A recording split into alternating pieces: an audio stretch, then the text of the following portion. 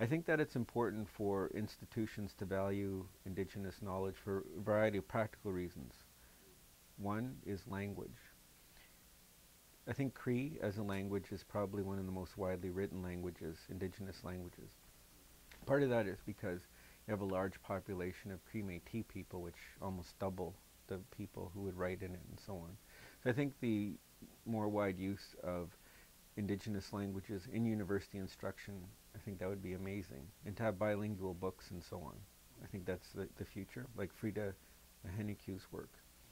Right now we're translating, I didn't put that in the bio, but we're translating the work of Ruth Cuthand, who's an artist. It's a first art catalog that will be completely in English and Cree. So, but can you imagine trying to translate like disembodied apathy? So you have to try and say that in Cree. Now the key is that you have to use metaphors and so on that make sense in Cree. So I think the use of language is one concrete thing. I think another one is the giving maybe tenure to traditional knowledge keepers. That's a radical, unorthodox idea, but we've done that at Trent for a long time.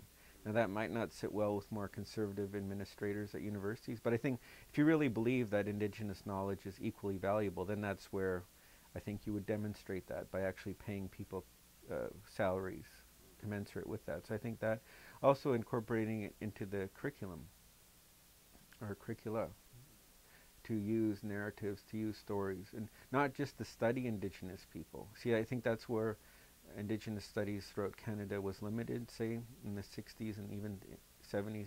Well, really didn't start till the 70s, 80s, is that Indigenous people were just the subjects of research, pardon me, the objects of research. Whereas if you really wanted to transform research and so on, it would be Indigenous research methodologies, Indigenous ways of acquiring knowledge and so on. And I think we're partially there, but I think there's a long way to go still.